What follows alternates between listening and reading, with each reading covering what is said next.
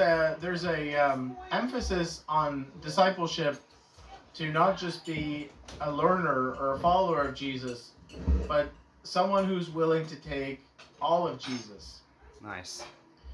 To come to Jesus costs us nothing because we believe, and God is able to grant to those who believe justification. But to follow Jesus now is an entirely different matter. Yeah. That costs us everything. The price of discipleship, the price of salvation is nothing, but the cost of discipleship is everything. So I read here in Matthew chapter 11, verse 28. It says, Jesus said, "Come to me, all of you who are weary and carry heavy burdens, and I will give you rest. Take my yoke upon you. Let me teach you, because I am humble and gentle at heart, and you will find rest for your souls. For my yoke is easy to bear, and the burden I give you is light." So there's no discipleship without an abiding in Jesus Christ. The one who said the sinner's prayer 20 years ago, but who since then stopped walking with Jesus, is in grave danger. We make grace of God something that's so magnificent, which it is, but we shouldn't be teaching that if someone is no longer walking with Christ, they are in a secure place in terms of their salvation. Could it be that that person who doesn't come to Jesus was never in the household of God to begin with? Why is it that Jesus says that if you come to me, you won't have to bear heavy burdens? In the days of the apostles of Jesus Christ, many false religious leaders or false shepherds were doing things that were self-seeking.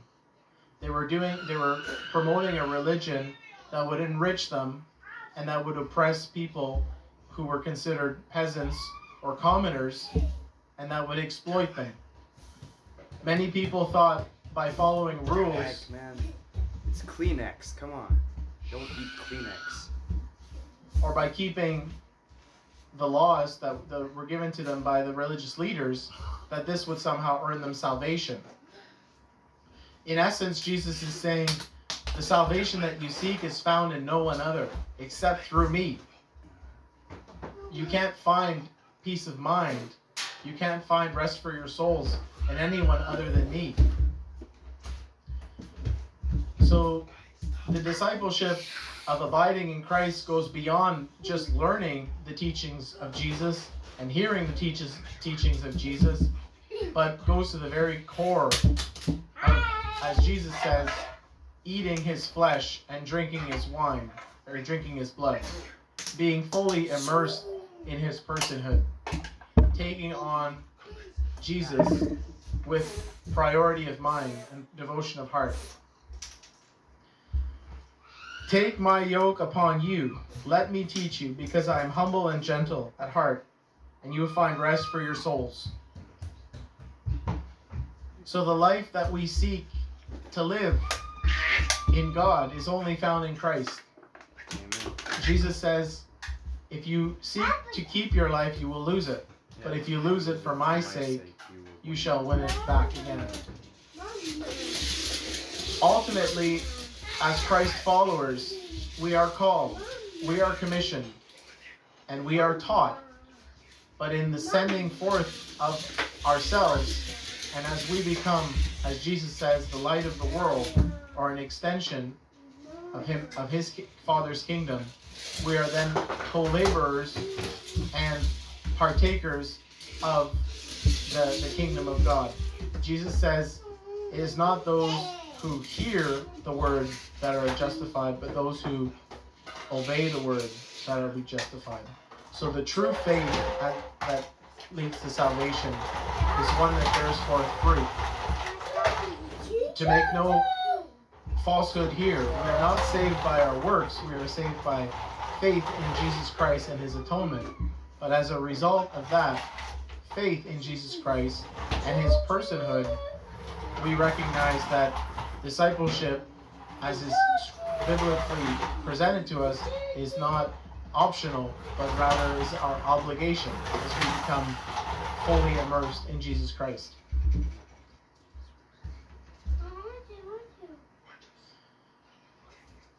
In John chapter 16, Jesus made clear that the disciples wouldn't be able to accomplish their great mission until they were endowed from power from on high by the baptism of the Holy Spirit. That marvelous feat took place on the day of Pentecost, when in the upper chamber, Peter, James, and John, and the others, minus Judas, received the gift of the Holy Spirit. And then, as they were enlightened to the truth that the Messiah had taught them, the power within them activated them to do the works that they were called to do. And yes, although the fictional story of the angel asking Jesus how he would bring about the salvation and redemption of mankind through 12 ordinary fishermen seemed like a doomed plan from the start, we can see that by the power of the Holy Spirit, these things came to pass. So, church, whether we're still at the pre-calling stage, or we've been called, or if we're in the stage of being commissioned, we're finding out what our purpose here on earth is in terms of the kingdom, where we fit into the kingdom, and whether we're being trained or equipped by our Master, and whether we're seeking Him and abiding in Him in seriousness, as we recognize that we must, as Jesus says, come on to Him. Mathew 11, verse 28. And then once we see that we have come, then we, of course, are called to go.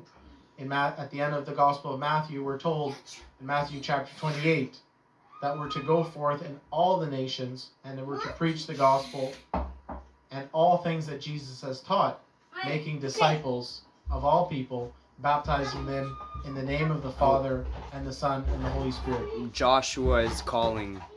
And if we do these things in the church, we will have fulfilled the commission of being a disciple ourselves of Jesus Christ and helping our Master as He forms more disciples for the future generations. Let us pray. Father, this night we've clumsily looked through the call, the commissioning, the training and the sending forth of your disciples into apostleship. But today we need to appropriate this for ourselves, that you're the same yesterday, today, and forever. And you're not just calling onlookers, you're not just calling crowds who want food, but you're calling crowds who want the bread of heaven, that want you in their fullness, that want to desire to put Christ and His kingdom first. Father, we ask that you would bless this church as we're on the cusp of going forth and being disciple makers in the nations. Father, we're still very much like that early group of disciples, needing more training and more lessons, Father.